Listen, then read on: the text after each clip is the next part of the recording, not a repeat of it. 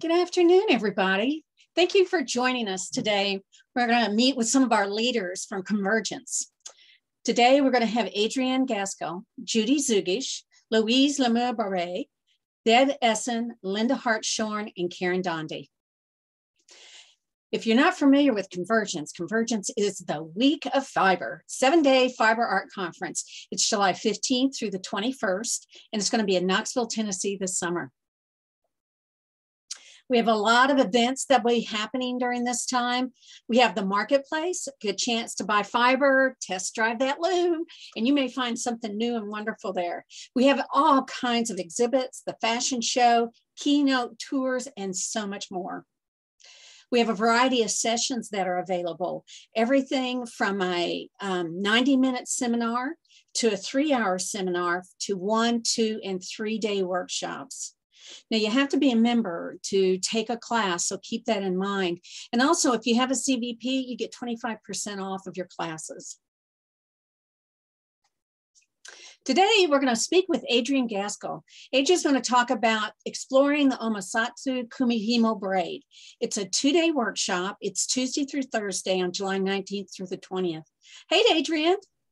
Hi, how are you? I am good. I'm so happy to be here and get to tell you something about my class. So let me just give you a little fashion show of what I'm planning on offering. You're starting off with a great background. Let me start my slide. Okay, so this class is called Exploring the Oimatsu Braid. I should have added to it and beyond because we're going to do so much more than that. And so I hope you'll join me for the class because what you can expect here is we're going to first take this braid, which is basically 2 braids being worked simultaneously, which sounds a little daunting, but we're going to demystify it. We're going to reverse engineer it. And by probably the beginning of the first day, you're going to see that this is really a very easy braid when you really stop and analyze it. And I have some simple instructions for that. And so there'll be lots of hands-on learning. Boy, isn't that great? We haven't done that in so long. And we're going to talk about traditional Japanese fibers. We're going to work with them, handle them, fondle them, the silks, the metallics. But in addition to that, this braid really lends itself to being worked with alternate materials such as leather, chain, and other fibers as well. We're going to even learn how to put embellishments in the braid. There really is no limit to what you can do with this specific braid, and that's why I felt it was a great braid for people to really, get their teeth into and explore in depth. And at the end of this class, you're going to know how to create your own braid designs, as I've done with some of these. So when we're looking at traditional fibers, we're going to do things like work with silk and use it in thick and thin, just for one example. The alternate materials, these are examples of using leather and chain. Of course, we're going to go into so many other things as well. And this is what I call my color change Oimatsu. This is a braid technique that I developed. And so you're going to get an exclusive here because you see how the braid changes colors, and you can do it however you want in little parts, half and half, whatever. And you'll learn that whole technique. And this is basically a class for anyone who enjoys thinking outside the box. This is, even though you're going to learn my techniques and the basics of a really nice traditional Japanese braid, you're going to be encouraged not to paint inside the lines and do your own thing. And you'll have all the tools to do that when you get done with this class, and you'll just be able to take off running and create what you want. So I hope everyone will want to join me for this. Can you talk a little bit about what kind of experience do people need to get the most out of this class? Like, I've done Kumihimo on the little styrofoam thingy, but I've never used a mori dye. Now, I'm assuming you need some mori dye experience to get the most out of this class. It would be helpful if you had mori dye experience, but like I said, this is a very traditional braid, and traditional braid, what that means is it's very simple steps. So if I were to show you the hand movements on this braid, there's basically 2 movements. And so even if you've never used a mori dye before, you would be able to master this braid, because we're going to start from kindergarten and work up through a master's degree, basically. So if you have mori dye experience, you'll probably progress faster and do a lot more. But if you don't, it's not something that's going to be a big problem for you. I would like people to have mori dye experience, but if you don't, there's certainly room for that too. So people could email you and maybe talk a little bit about their experience and whether or not they need more. Sure, I'd love to entertain that. And, you know, I can even refer people to learning tools before class that would help them as well. And if someone doesn't have a mori dye, I can also provide that if they want to. You know, for instance, if someone wants to try traditional equipment, which is what a mori dye is, a braiding stand. I have mori dye, and I'll probably bring about 3 to class. So I'd need to know who would want to use one of mine if they need to. And since your class starts on Tuesday, they can also explore the options of maybe a vendor is going to be selling the mori dyes there, and they could get one. Right? Yeah, I'm not sure. Yeah, I haven't looked at the vendor list to know. Okay. But we could definitely look into that. And you are providing the majority of the materials? I think you've already said that. I forgot. Oh, yes. Everything. Okay. Everything you need for the class. The only thing people should bring is their mori dye, their tama, and counterweight. And again, if somebody is missing any of that, I have a plethora of equipment, so you could contact me, and I'm flying Southwest. I can bring it for free. Well, anybody who knows anything about Kumihimo, Adrienne is the person to talk to. We're so excited to have you here teaching with us at Convergence. So again, this is Adrienne Gaskell. It's going to be exploring the Oimatsu Kumihimo braid. It is Tuesday, July 19th and Wednesday the 20th. And again, if you have questions, you're not sure if you've got the experience you need, contact Adrienne. I think you'll be surprised how much you can, you can do in this class. So thank you so much, Adrienne. My pleasure. Next is Judy Zugish, Luminous Ambitions. Oh, the name itself makes me want to take the class. This is a one-day workshop. It is Saturday, July 16th. Hi, Judy. Hi there, Kathy. How are you? I am good. Good. So thanks for letting us do this to share what whoops, I thought I started my video. There we go. Got me now? You're great. Yes. You're good. All righty. So I'm not getting the screen you're looking at. So I'm just trying to see what that's all about. Let me bring that up a little bit. So I'm really glad to be able to share this with you. For a lot of people who attend Convergence, basketry might be kind of a first step in the water. And this particular piece was really designed to be exactly that. So it's an opportunity to learn some of the basic concepts around making a basket, 3D forms. It's also exciting because it's made with willow bark. So this is what willow bark starts out to be. I raise it in my garden here. It has 5, 4, and 3 year lifespans with me before I first get it into a big roll. And then those rolls, each of them get chosen for your pieces, and I go through a soaking and processing so that we wind up, when we first start weaving and it's new to your hands, with something that feels like spaghetti and linguine. Soft, and it moves, and it's moist, and it's easy on the hands, and it constructs beautifully. And then of course it goes into drying processes and changes. So it's really exciting to do basketry. If you're a complete beginner to this, bark is an exciting place to begin. If you already know something about basketry but want to get introduced to bark, this is a really exciting place to dive in as well. And the piece has been designed to do exactly that. So here is one all lit up, being luminous. And it's become my new absolutely favorite thing to share with all levels, because the success is always there and the diversity is always there too. So it begins with some basic form on a mold. I think we have a picture there, Kathy.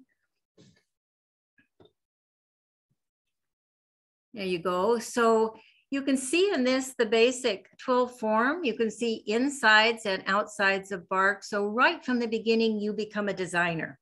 And there's a lot of diversity that develops because of that. So the pieces almost become like a little family. We're all related when we get done, but no two are alike. So some basic spoke work, which I've refined to 1/4 inch pieces. That's kind of your linguini. And then some 1/8 inch pieces that have been refined to be the twiners, another real fundamental step in basket making. Secure that shape for you. And those also feel like your little spaghetti, and they have insides and outsides and choices you can make too. So that's a couple of different looks at it there on the base. And let's look at our next, there you go. So on this particular finished piece, you're looking at the construction of staying on a mold. That in itself varies from basket to basket. So it's a really great thing to learn. And I have a few tricks to share with you because I've done this a while. So I like to share tricks.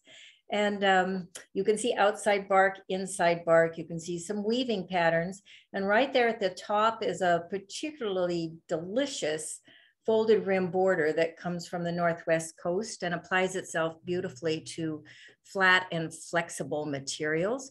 That will be one of the options. We also have a different finished border that I like equally well. So, you know, depending upon your interest and pace, it can be adapted to all levels. Let's see our next, there we go. So there's a kind of a potpourri, if you will, of what happens when you get a group of people together and you share these thoughts and selections of materials and wander through the many options that you have. This is where it gets really exciting for me to see just how different they can be and yet how related. And many times I love to have the little lighting ceremony that we can do.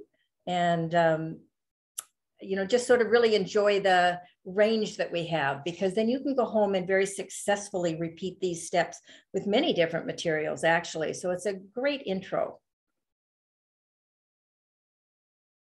Yeah, so this is two of them side by side.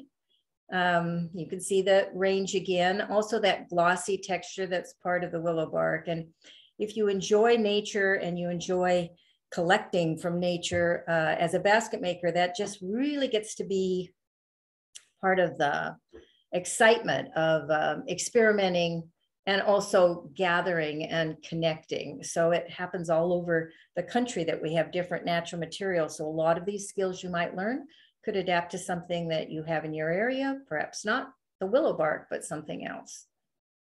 So I hope that we'll get people to come that are really, you know, willing to just kind of jump in. You will have success with this. And whether or not you have done baskets before, even as a basket maker, if you've not had a lot of chance to work with natural materials, it's a really nice one-day workshop for doing that. Judy, I love a class where I walk in and everything I need is there. Since I always tend to forget something, this is a great way to start really getting into basketry, isn't it? Yeah, it is. It is a really fun way, and there's no pressure in it, but there's a lot of learning. And I bring little tools that might be necessary. So honestly, you do. You come in and walk out feeling like you've really absorbed a lot in a day. I can just imagine having that on my desk and kind of looking at it and going, I made that, you know, a lot of pride. And that was such a great time. I made that. So yeah, this sounds like a wonderful class, Judy. Yeah, thank you, Kathy. My son made one with me being sort of like, oh gosh, what are you doing, Mom? And he has it in his kitchen, and he has it with the small spoons that he uses because he's a very good cook. So it's become a piece of pride that's in constant use for him. Oh, I bet. I bet. Thank you so much, Judy. This is Luminous Ambitions. It's a one-day workshop. It is Saturday, July the 16th. And as always, if you want more information, go on the website where you register and you can read the description, and you can also see what supply list there happens to be. Thank you. Thank you. Next, we have Louise Lemieux Berube. I'm terrible at this. It is color study with Taqueté and beyond. This is a 3-day workshop. It is Tuesday through Thursday, and July 19th through the 21st, and it looks gorgeous. Hello, Louise. Hello. So if you have trouble to say my name, I will have trouble to speak English also. So it's okay. So I think Taqueté is my favorite weave structures. I've done so much. I've read everything about it, and I've used it a lot in my weaving. So I started so if I could describe the technique a little bit, it's part of the double weave category. It's a weft face weaving, but it's also reversible, the backside, or there might be no backside, like two different face of the fabric. And the warp is it's finer than the weft, so it doesn't show too much. So it's really by using all kinds of different yarns and different colors that you will get the beautiful taqueté weaving. So I started to study this book in Chinese. I couldn't read the Chinese, but I was very fascinated by this little example of it. So I studied from what I saw in that book, like different pictures of it. So during the workshop, we will be working with the 2 or 3 or 4 or 5 weft colors. At the moment, I will show you some of my work where I used 4 colors for weft, one after the other, repeating all the time. So these next photos will be they were all done on shaft loom, and some on 12 or 16 harnesses. Louise, yes. Are you sharing your screen? Oh, gee. Good that I have somebody to. Voila. I'm sorry. There we go.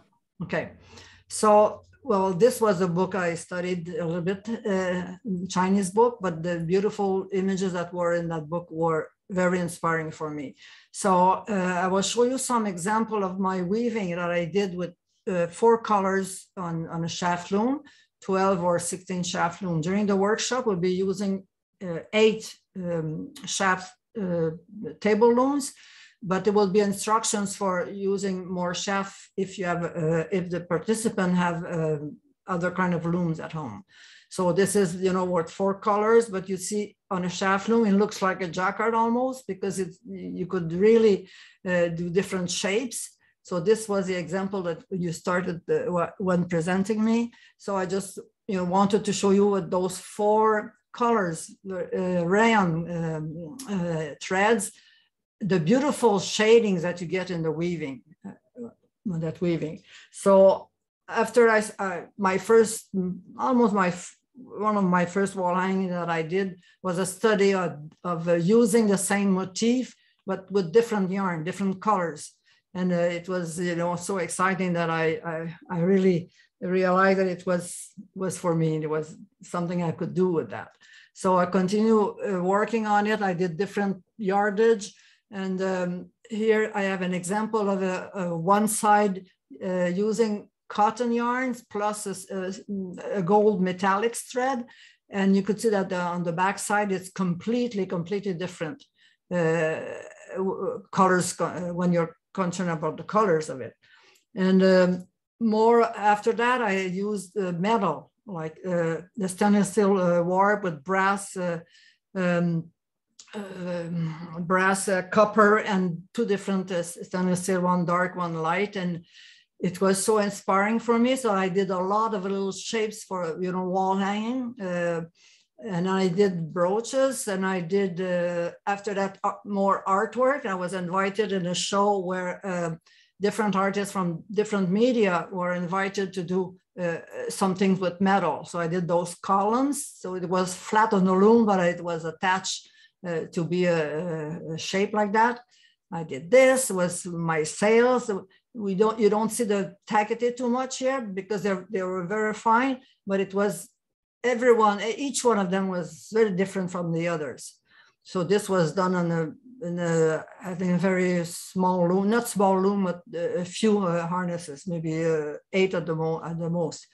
So after that, I did a study for rugs, because taqueté could be used for any kind of weaving. It could be very soft, depending on the kind of yarns you use, or it could be very strong, or that you could use for rugs. So I did, this was also an example of 4 colors, and it became a collection of rugs that was, I would say, quite successful. And you could see here the back side, and here I have only one side, but I did different rugs using taqueté all the time. So what to bring at the workshop? You need at least a 8-shaft table loom. If you have another loom that has more shaft, we'll bring it, but 8 shaft is enough. A PC computer with Fiberworks installed, like the silver version of it. Certain 4 to 6 or more flat shuttles, so that they are easy to wind the thread on. Lots of yarn, lots of yarn for weft. It could be rayon, cotton, wool, mixed fibers, and the weft yarn should be a little bit thicker than the warp. The warp is about approximately a 16-2 cotton or another kind of fiber. But the participant will be, in a couple of weeks from now, will be advised of more specifically on the yarns to bring or to prepare the loom with. And we will be using also, I will make a short presentation of I Weave It, because it's very useful when you weave on a table loom. It's a software that brings you all the information quite instantly. So the workshop itself, working with a 8-shaft loom, will be study with the three-color taqueté. This is a bound weave, just an aspect of it, but it's not the real, when you have it in front of you. But it's one way to show you that different colors, mixing of colors appear. Hey, Louise, yes? Let me ask you something. Now, you're saying they have to have a table loom, they shouldn't have a floor loom. Well, they could have a floor loom. A table looms is easier to change, because it's only on the side of the loom. Floor loom, you have to go under to change it. So. Well, that's wonderful. I mean, so many times it's like a table loom won't work. This will be great. Yeah. And the other thing is, I put in the chat Fiberworks PCW, because that's where that software comes from, correct? Yes, yes. All right. Because people may not know where to get this ahead of time. So you might want to contact them if you don't have the software already. Yeah, okay. I hate to cut you off, but I'm going to need to. Okay, I'll just show you images. 4 I colors. know, they're beautiful. Yeah, just go through them real quick. And I never thought of using turn taqueté for a rug. What a great idea. Yeah, this was on jacquard, but just to show you how many colors you could get with few shuttles. Yeah. This is a beautiful, beautiful workshop. I encourage people to, again, look at what you're going to need. And this is also online, everything that you're going to need. And like she said, she will send you the warping instrument. How you need to warp it. I hope my English was not too bad. Your English was delightful, much better than my French. So thank you all very much. Thank you, Louise. Again, this is Louise Lemieux Berube. I'll never get this correct. It's color study with taqueté and beyond. If you're not enchanted by the looks of this weave, 3-day workshop, Tuesday through Thursday. Thank you so much, Louise. Sorry, I had to cut you off. Next up, we have Deb Essen. Playing with Profile Drafts. This is a 1-day workshop, Monday, July the 18th. Hi, Deb. Hi, Kathy. How are you? I'm good. Take it away. Thank you, ma'am. Hey, guess what? It stopped snowing in Montana and now it's raining, which makes me do my little happy dance. I'm doing my little happy dance out here. So it's really kind of ironic that I'm watching Louise's presentation going, oh, I really want to take that class. And I'm teaching. And her class is where you have to bring a lot of stuff and you're going to have a lot of things to learn. And it's going to be really great. And this class that I'm talking about with profile drafting is probably one of the easiest classes for things that you have to bring. You need to bring some 1/4 inch graph paper. You need to bring a pencil and you need to bring an eraser. And if you so remember, a ruler is helpful as well. So that's it. It can all fit in your purse and you can come and do this class. And for those of you that aren't familiar with profile drafts, what I like to say about profile drafts is that they are the shorthand for weaving drafts. What we'll learn to do is we'll learn how to create a profile draft. And we'll create the drawdown, we'll create the threading, the tie up, the treadling to make a design on our graph paper. Then what we're going to learn is we're going to learn how to take that profile draft, which you may have seen some in books and gone, that makes no sense for threading. That makes no sense whatsoever for treadling. I'm going to show you how to take that profile draft and convert it into weave structures. And we'll be learning a lot about block weave structures. So if you've heard the term block weaves and have never been able to wrap your head around it, this is the class for you, because we will talk a lot about block weaves and how they work with profile drafts. We'll create our own profile drafts. We're going to take those profile drafts, convert them into a thread by thread draft together. Then we're going to play around with converting your profile draft. You'll be able to convert it to another weave structure. I mean, it is such a versatile, wonderful tool to have in your toolbox. And if you are a real beginner and you maybe have only been weaving for a year, maybe, and you're like, oh, can I take this class? Absolutely. Absolutely take this class because it'll get you off on the right foot as you start going through your weaving experience. If you're an experienced weaver and you've been weaving for a really long time, but you've never played with profile drafts, this class is for you. And for everyone in between, it's just one of those classes that once this clicks by the end of the day, you'll probably go, and why haven't I used this tool before? Why? Huh? And one of the big draws for me is I remember when I'd probably been weaving for 2 or 3 years. I was a very new weaver. And I found one of the Marguerite Porter Davison, not the green book that we all love and adore, which has all these 4-shaft things, but it had these drafts that made no sense to me. And it wasn't until much later that I realized that they were all profile drafts. And then I kicked myself for years because I hadn't bought that book because I didn't understand what it was doing and what I should do with it. So you'll be able to understand those when we get done with this class. And then you can use them to create all kinds of wonderful things. And yes, we will be doing it with graph paper and pencil, but I will show you how to do it with your own computer programs as well. But you have to wait to the end of the class to hear about the easy way, because I don't know about you, but when I actually do something, rather than just read about it or click through some keys, but I actually do it by hand, I understand a concept so much better. And so I'm going to try and help everybody out that all these different learning styles. And I've taught this class both via Zoom and live is really fun because we can share, with each other, we can work in teams, and you can have someone there to help you. But it is a fun class. And like I said, there's hardly anything you need to bring with you. It can go in your purse and you're off and running. So it's going to be, I have no idea which day it is. It's Monday, July 18th. Thank you. This is all I know about Convergence is that I'm arriving on Friday. I'm shopping on Saturday because I always make sure I underpack. So you guys might see me in the same outfit for about 4 days running because I need room to pack all the stuff I'm buying in the vendor's hall in my suitcase. And then I'm teaching. So it'll be grand fun. And I have my email and my website address in the chat.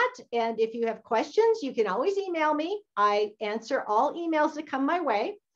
And that particular piece, that picture in front of you is a summer and winter, which was actually over my shoulder with Esmeralda, my handy studio assistant. And we'll be playing with all kinds of stuff to get you off and running with profile drafting.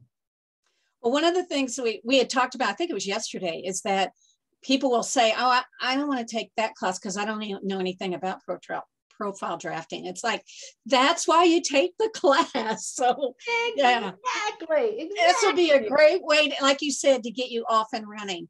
Thank you so much, Deb. I appreciate you being on today. Playing with profile drafts, 1-day workshop, Monday, July 18th. Thanks, Kathy. See you later. Next up, we have Linda Hartshorn. Linda's going to be talking about weaving in a parallel universe. I always love that name. It's a 3-day workshop, Tuesday through Thursday. Hi, Linda. Hi, Kathy. How are you? Good. How are you? Good.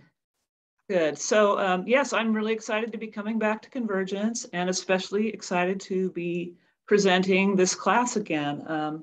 And I've been teaching it live now. It's a very popular class. I've taught it a lot during the pandemic over the internet, as you know, but I'm really happy to be teaching it live at Convergence. So for this class, you're going to need an 8-shaft loom. And although we are working on 8 shafts, the things we are learning are applicable toward any number of shafts. So that's good. What I like about these weaves on parallel threadings is they are so colorful. And I don't know, if you look at my studio, you can see that I really love color like many of us. So knowing these techniques, it's a really great way to get more color into your weaving, just make them more interesting, more vibrant, and that's a good thing. So for this particular workshop, you're going to work on your own loom. You're going to weave a lot of different samples on one threading. And you'll have to change your tie-up at some point. And you'll be surprised to see how much variation you can create on a single threading. The structures we're going to focus on are echo twills and a jin, which is the weave formerly known as turn taqueté. These two weaves are really compatible to be woven on the same warp without having to change the set or anything like that. So you can use the same colors. And we'll be using a lot of different wefts and doing a lot of different treadling variations. So I wanted to start out by just explaining briefly for those of you who don't know, people often ask me, well, what is a parallel threading? What does that even mean? So imagine you're sitting down to thread your loom. Say you have an 8-shaft loom. Instead of threading your loom 1, 2, 3, 4, what if we added more threads in between up a certain number of shafts higher? So for example, what if instead of threading 1, 2, 3, 4, I threaded 1 and then went up 4 shafts and threaded a 5, 2, and then 6, 3, and then 7, 4, and then 8. So if you can visualize that, that's like having 2 lines that are parallel of threading in your draft. If you threaded each one of those lines a different color, that's what happens. What's going to happen is you're going to get just really amazing color play in your work that you wouldn't have if you were just threading one color in your warp. So I'm going to show you. I have some slides to bring up. Here we go. So for this workshop, we're going to be working with 4 warp colors. That's a new experience for a lot of people. It's really not that hard once you kind of get over it. I actually really love warping with 4 warp colors. It just adds so much color and interest. And when people look at the threadings I give them, a lot of times they're like, oh my gosh, this looks so complicated. But when you actually sit down to thread them, you will find that there is a rhythm to them. And you'll also find that having this repeating color sequence in the threads really can help you keep your place in the draft. So this fabric really illustrates what the echo effect is. So because I have 4 lines of parallel threading in this fabric, and each line is threaded a different color, you just see all those little rainbow waves of echo in this fabric. You see that there's like a turquoise area, and then there's a blue area, and then there's a magenta area, and then a yellow-green area, just all radiating out around the circles. So this is the effect you get with parallel threadings. And I just love weaving these kinds of weaves. Now on the same threading, it's very possible to just change up the treadling a little bit. Like here, the same draft has just been woven with an extended threading, just making the threading longer, and just changed it a bit, and then try a different weft color, and wow. So people are really surprised that they can make such very different looking fabrics on the same warp by changing the treadling and by changing the color. And here's some more examples of just, these all are woven on the same threading. So I always encourage people to put on a really long warp, because after taking this workshop, people do a lot of experimenting during the workshop and after, and they find that they can weave a whole bunch of different fabrics on a long warp. The warp takes a while to put on, so you might as well have fun with it once you get it on the loom, make a whole bunch of projects. And all the projects that you'll make are single shuttle weaves, so they go really fast. That last slide was some echo fabrics. This is gin, and these are both woven also on the same warp and same threading. So you can just get things that look very different. So we're going to learn some different techniques in this workshop. I say that this workshop is for intermediate advanced weavers. I do sometimes get adventurous beginners. That's fine. So what you're going to learn maybe some new terminology and some new concepts in here. One of the things we need to know to do these weaves is we need an understanding of network drafting. So we'll learn about that. Also, we use lots of advancing threadings. That might be a new concept for some, and advancing treadlings. We also use software just to illustrate these weaves and to show how they can be created. It is not necessary to have software for this workshop, but it is a good way to show things, and actually it inspires many people to get software and to try software because of what's possible.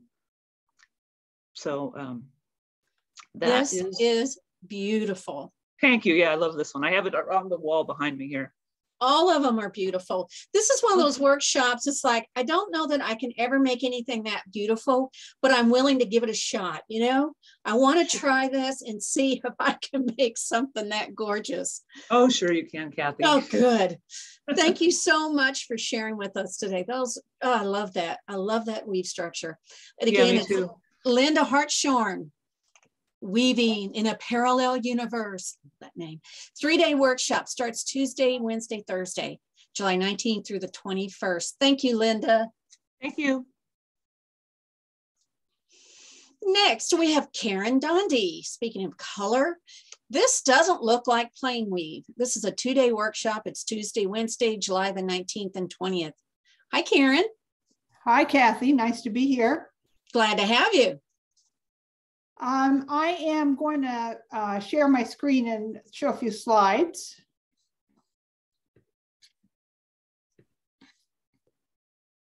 All right. We'll start with this one.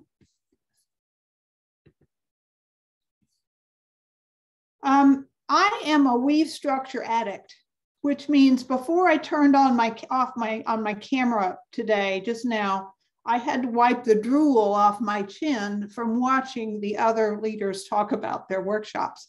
So again, I'll be teaching when they're teaching, so I don't get to take those. But I tell you, I have never met a weave structure I didn't want to understand and master, because finding new ways like these to interlace yarns into cloth is just infinitely fascinating for me.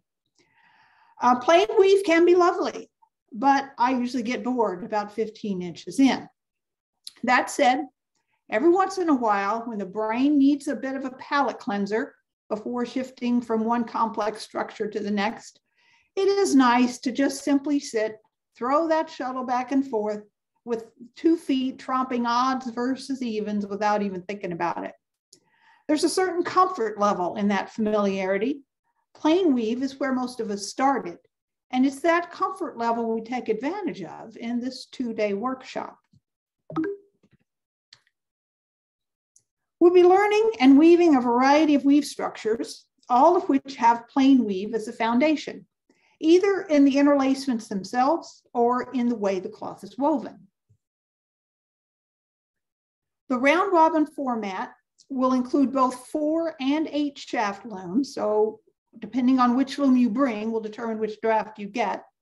Warped in huck lace, M's and O's, warp rep, integrated plain weave, biter bond, honeycomb, double weave, and deflected double weave. The goal is that for anyone who happens to walk into our workshop room and hasn't been privy to our discussions, to look at the samples and say, this doesn't look like plain weave. So in 2 days, we can't, of course, do an in-depth study of all these structures, but I will break each down to its plain weave roots so they become more approachable and easier to understand. That connection might involve a plain weave base cloth with a pattern made by regular floats, or it might involve plain weave in multiple layers. And some structures like this one may have 2 plain weaves interlacing at different rates.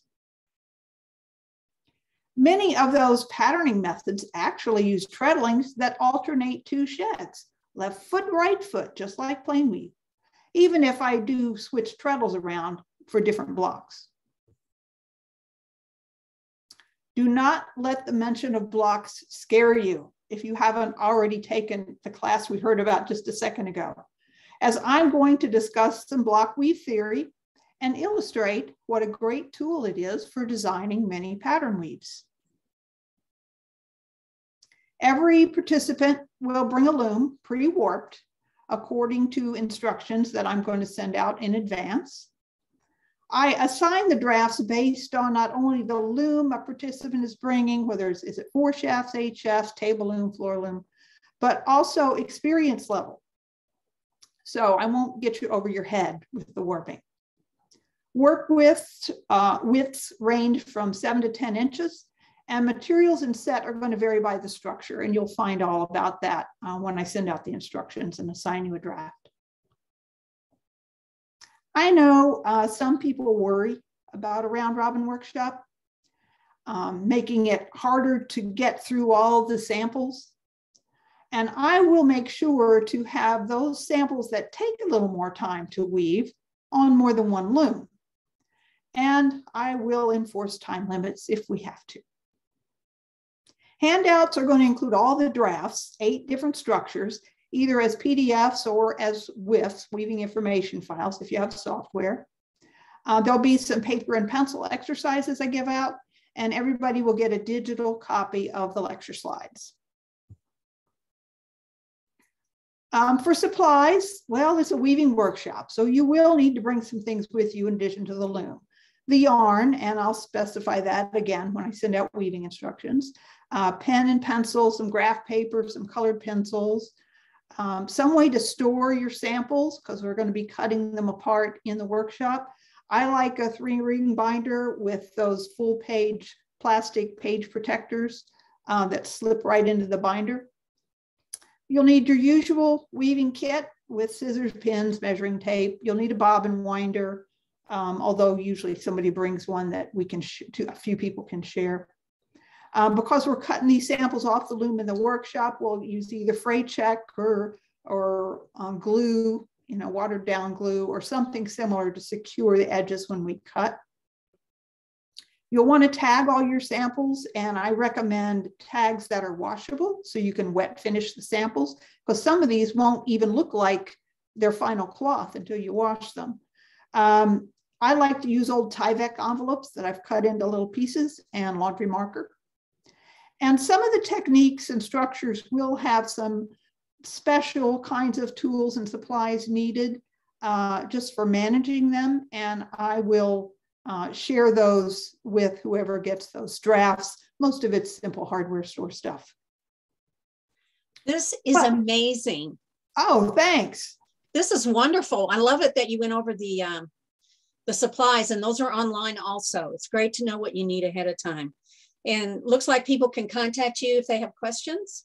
Absolutely. If they're curious about what some of those special supplies might be, or just have a question about how it's all going to work, either through my website or just email me.